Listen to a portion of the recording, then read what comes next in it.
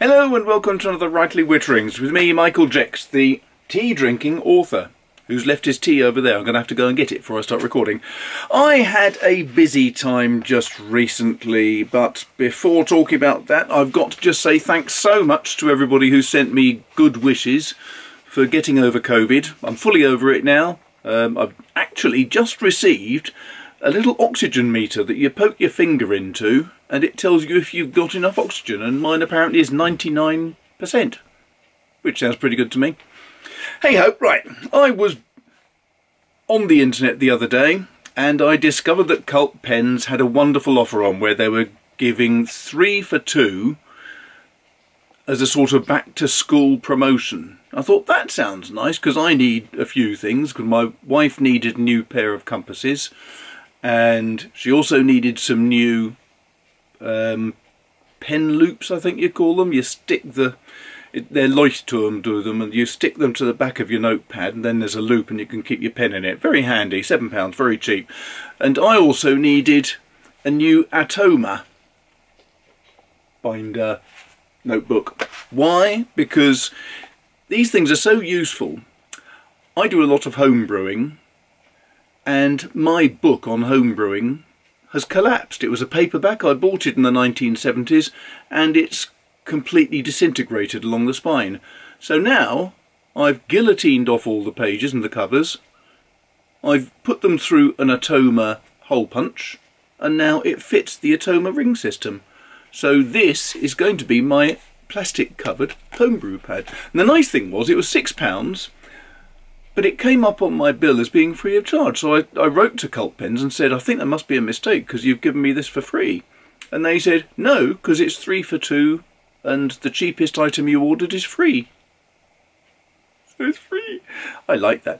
But I also had to get a few other things to put the price up to a sensible level. And I've been using these things for donkey's years. They are Rhodia notebooks and this one is a model 16, which means it's this size apparently. But as you can tell, there's not much left. So I thought a couple more of them. They're only about £3 each. One's lined, one's plain. I can use one for sketching, one just for writing on, and brilliant. And it got me thinking because I've had a lot of other notebooks recently. Those of you who know me know that I love the William Hanna notebooks because the paper is just fantastic. It's gorgeous. It's about 115 or 120 GSM and it is wonderful to write on with all types of thing.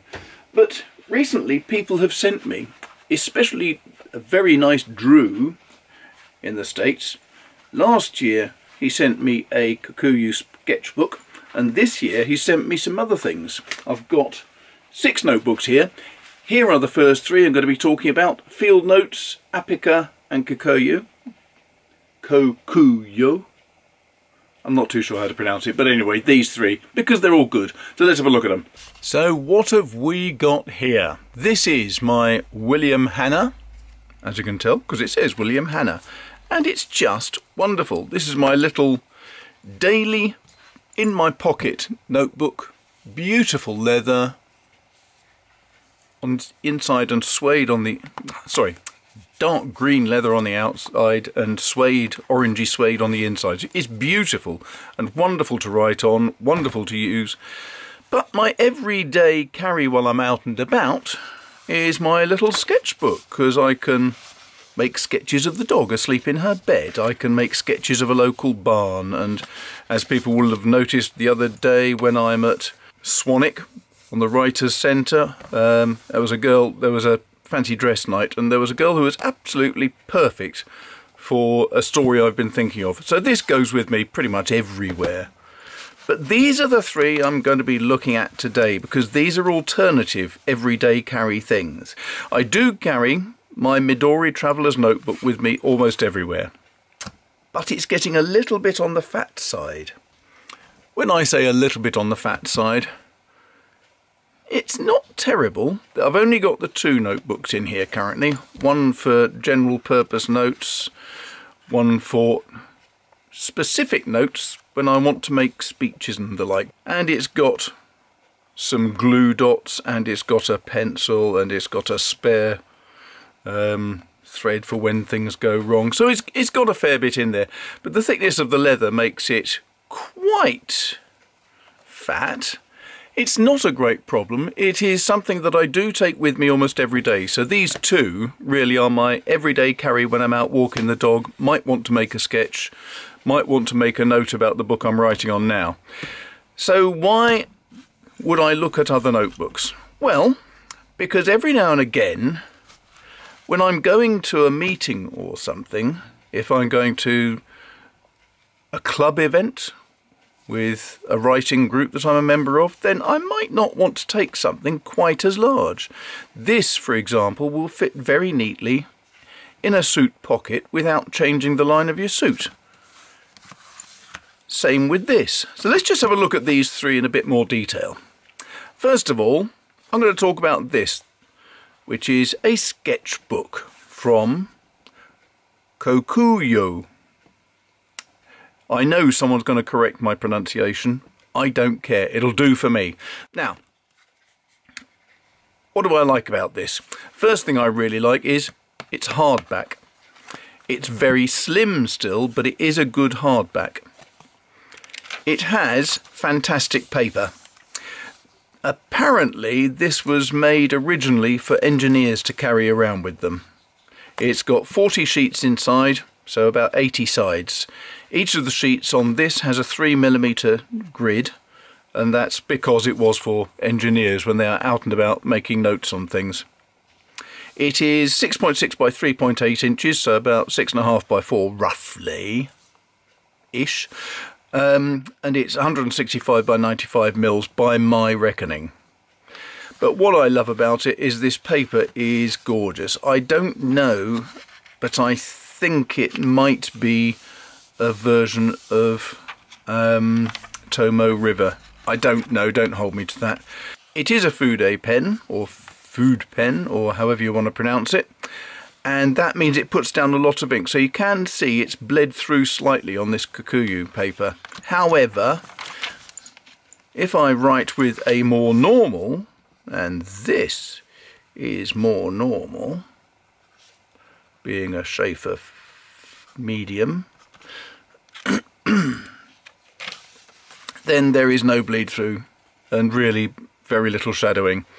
This ink is the carbon black from... oh, I've lost it. Where have I put it? Aha, here we go.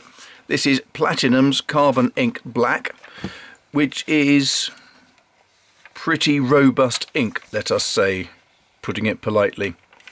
This is Ackermann's Delft's Blau, I think, which doesn't bleed through or do anything. It's a very well-mannered ink. This paper is suitable for fountain pens generally, I would say. Very nice paper. So that is the Kokuyo sketchbook. I like a lot. This is the Field Notes version. Now this says it's got 48 pages, made from durable materials. And what I find really fascinating about this is it also says 74,232 of 99,999. So it's individually printed.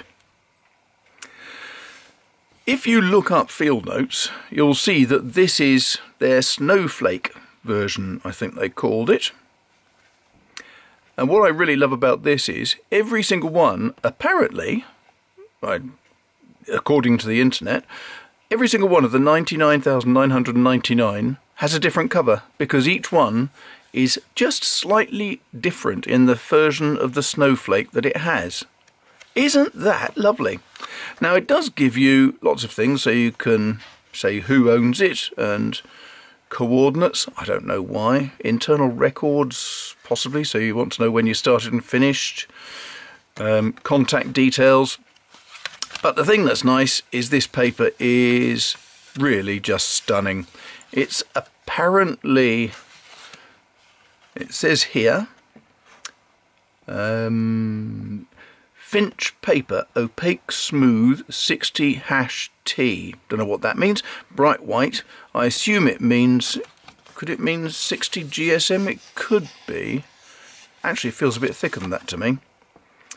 And then the corners are rounded to a specific angle and all sorts of other stuff. How wonderful. It is, however, gorgeous to write on. Now, it's got 48 pages, so it says on the back, I think, or does it say on the front? It might say on the front. 48 pages. I assume that means there are... Whoops. Yes, I think it... 1, 2, 3, 4, 5, 6, 7, 8, 9, 10, 12. I reckon 48 sides. So if there's 12 sheets there, that means there's 24 there, so there's 48 sides. So that's fair enough. It is lovely paper to write on.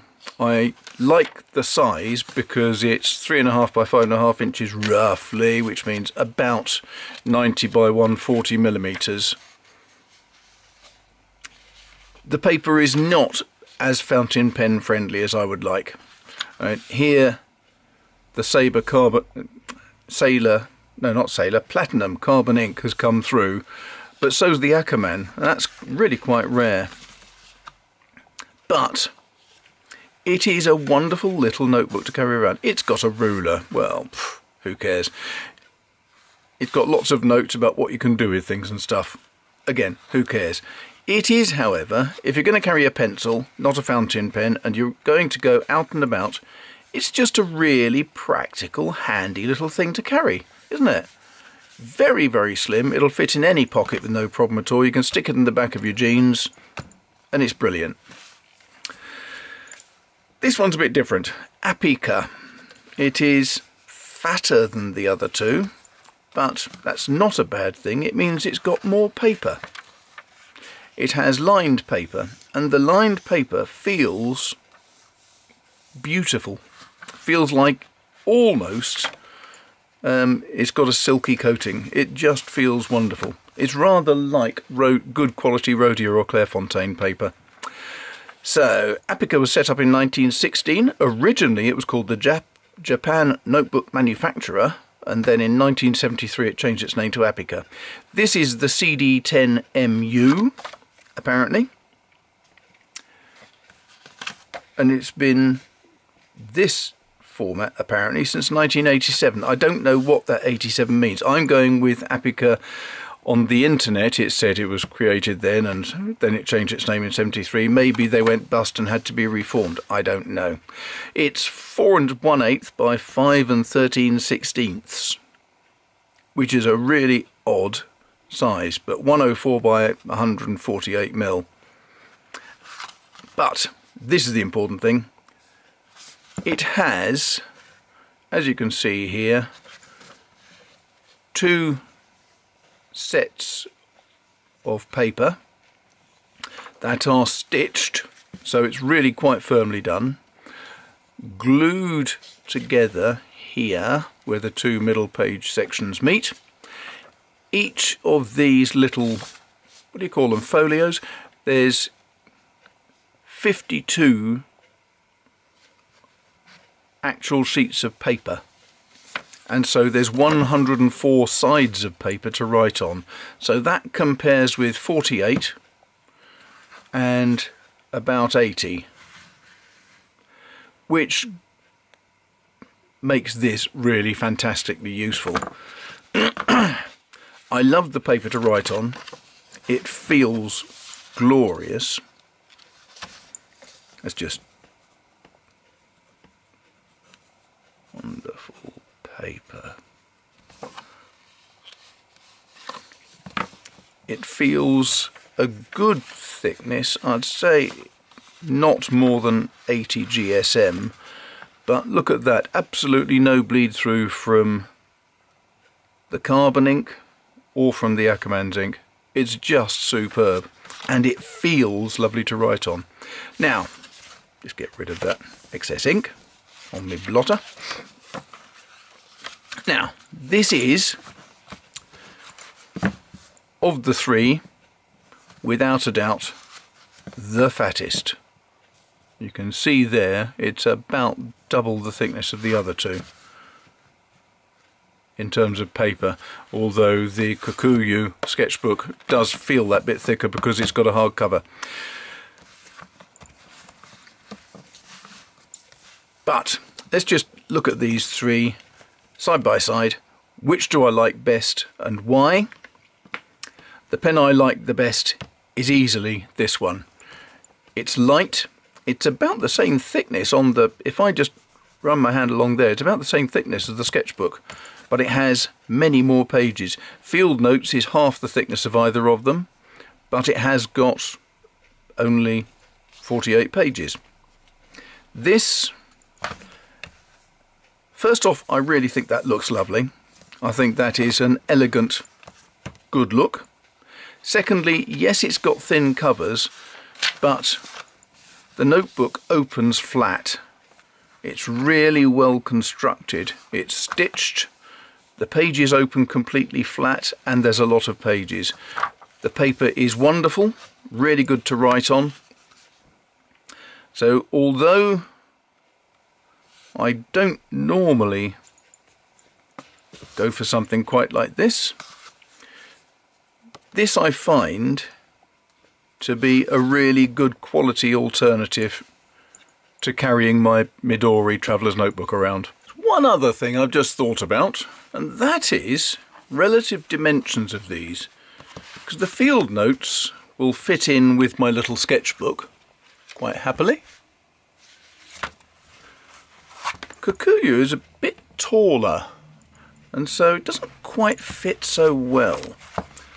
And then when I look at the Apica, look at that. The two will go in my pocket. That black is the edge of the Apica, it's not the black notebook. But look at that, perfect size. They'll fit in the same pocket or wallet or whatever very happily. So yeah, interesting. It will get battered, it will get scrunched covers, but you know, that's the effect of carrying something with you every day. As to the second best, that's really difficult.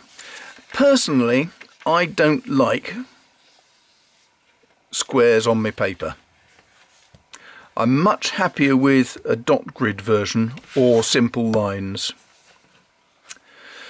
But I have to say my second most favourite is this, and it's because although I don't like the squared paper, the notebook again opens absolutely flat. It's stitched, I think. It certainly looks as though it is. I do like having hard covers. They make it just that little bit easier, and that's the sort of thing I could carry in a suit pocket, pull it out and make notes, and people wouldn't think, that looks a bit manky. This is a different type of thing. This I think would do better out and about for daily use, certainly. So I think these two are comparable for daily use. This is more for, really, if I'm going to a meeting or something, I might take that more likely. But out of the three, which is my favourite? Definitely the Apica. So that's a different little selection, isn't it? And let me just reiterate one thing. I wouldn't turn my nose up at any one of these. They're all very, very good, extremely practical, very portable, very useful little notebooks. This would come last purely because it doesn't seem to be happy with fountain pen ink. You do get just that bit of bleed through there. Don't know if you can see that in this light, but there is bleed through definitely with the carbon black and definitely with the Ackerman. So that's a bit disappointing, but I often only will have a pencil in my pocket when I'm out and about. I don't always carry a fountain pen. I do most of the time, but not always. I've usually got a Faber-Castell Perfect pencil as well as a fountain pen. So this is very practical from that point of view. But because I do prefer to use my fountain pens, if I'm going to a meeting and just want something light but elegant, This is definitely both of those things. It's really gorgeous paper, superb quality, takes fountain pen inks quite happily, and it looks nice, doesn't it? It has that sort of elegance, that style, which I like. But in terms of which is the most practical, which would I be using most often, this is going to get filled out first. This is convenient, it's a good size, opens flat, has a lot of paper. The paper is superb, it's the best of the three, definitely. And I think it looks classy with that cover. It's a bit like my way of choosing a bottle of wine. I've no idea what's a good bottle of wine, so the prettiest label wins my vote usually. I'm like that. Right. Hope that was interesting. Thanks a lot for watching. If you've got any questions, put them in the bottom, and don't forget to like and subscribe and hit the bell if you want to be notified, and go to the Patreon link at the bottom if you want to find out what I'm getting on with at the time, and also because that way you help support the channel. And apart from that, thanks a lot for watching. I'm going to go back to a cup of tea, edit this, and then I'm going to start making pizzas, because I've got a brother coming to visit tonight and he enjoys pizzas, so we're going to cook pizzas out in the cold, in the yard. It is cold. But I don't care, because I feel better now. I'm over COVID. Take care, folks. Keep away from COVID. It's not a nice thing to have. And I'll speak to you soon. Take care. And now, put some pens away and go back to work.